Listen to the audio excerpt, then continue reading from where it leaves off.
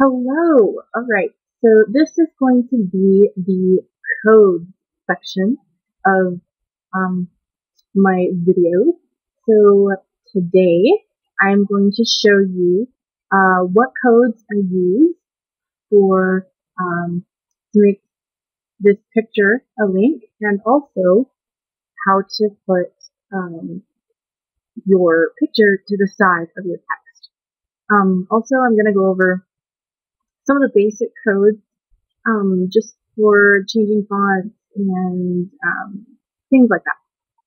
So, alright, so the first thing that we're going to start with, a lot of people have asked, like I said in my last video, my introduction, a lot of people have wanted to know what this, what this code is. So, let me go ahead and show you. I do use a lot of codes. Alright.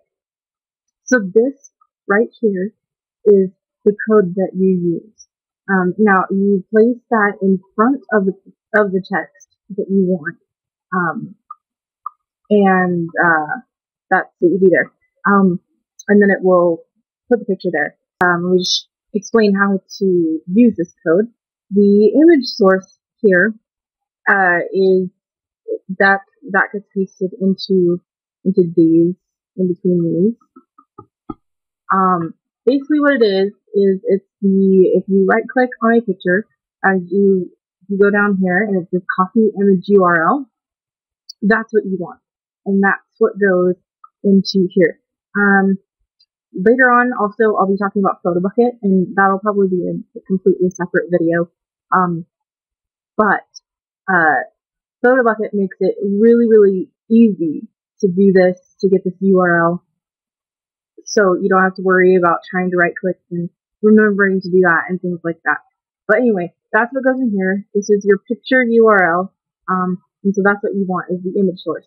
And here is where you can change the width. You can make the picture bigger or smaller depending on what you want the width to be.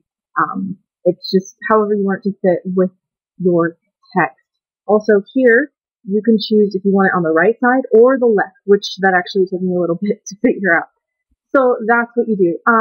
I like to use this HR. What that means, if you plug that in, that gives you this line right here. Right there. That gives you that line. That's just, it's HR. Right there. I like to put that on the top and bottom of my text to kind of give it a more professional look.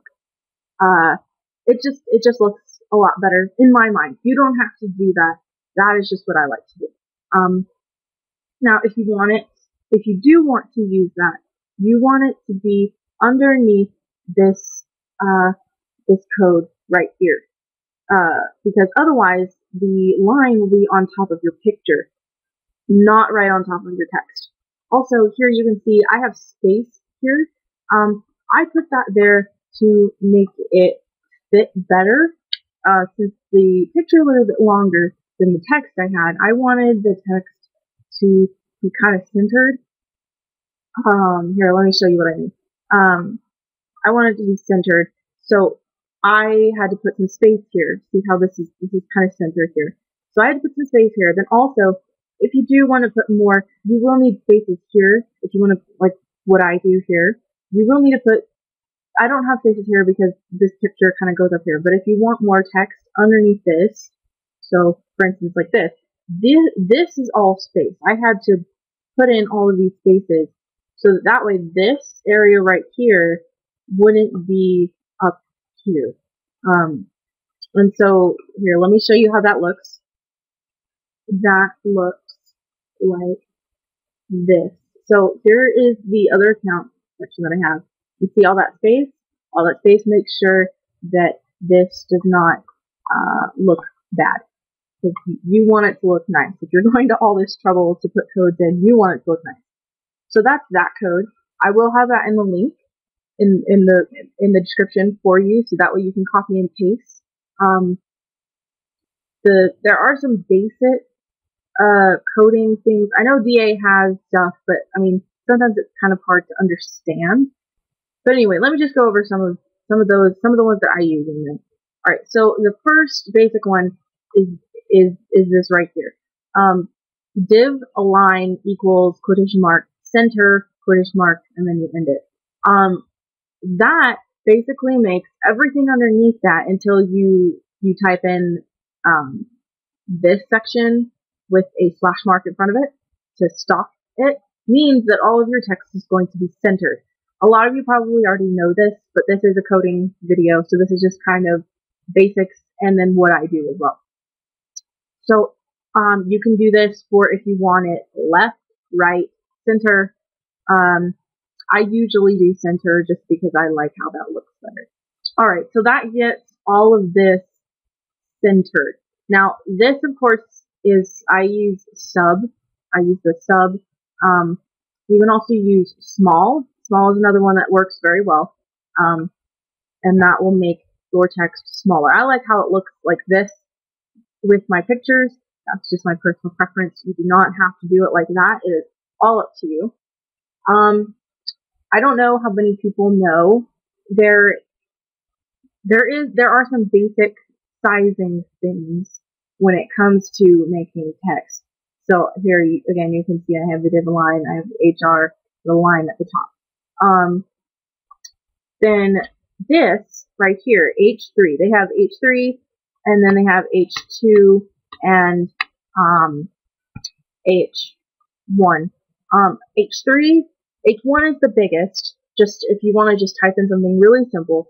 H1 is the biggest that you can get if you want to type in something simple. H2 is smaller, H3 is even smaller, but it's still larger than your normal text. H4 and then down, I think it's H4 through H6, I think. It makes your text smaller instead of larger than it is normally, just default.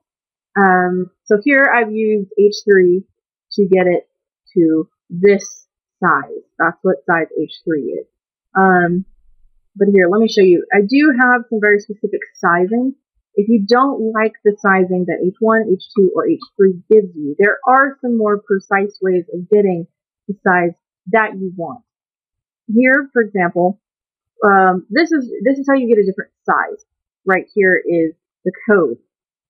Font face equals, and you want two quotation marks, a space, and then you want the word size equals quotation mark, and then you can type in a number. I haven't been able to get it to go over the number 10. So if you can get it to go over the number 10 and actually get bigger, please let me know. But I haven't been able to get it to go over the number 10, but it does give you a nice range.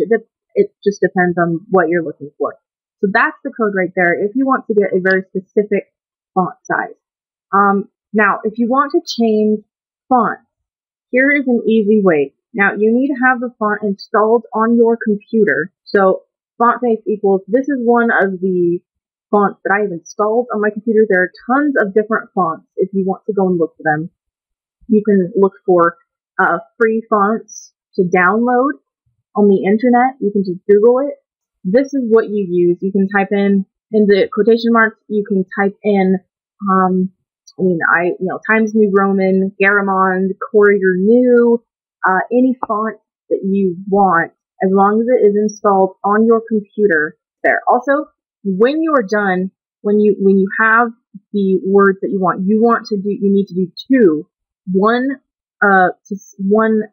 slash font to stop the size of that font, and another slash font to stop the font that you have changed those words to. Otherwise, that will continue throughout the rest of that section, and it probably won't look very good. Now, I'm going to show you how to turn a picture into a link. It's a bit more complicated. It took me a lot of research to figure it out, but it is worth it. So, all right. So here, let me select the thing because I have a lot back here. All right, this from this point to this point, that whole entire selected section is the code.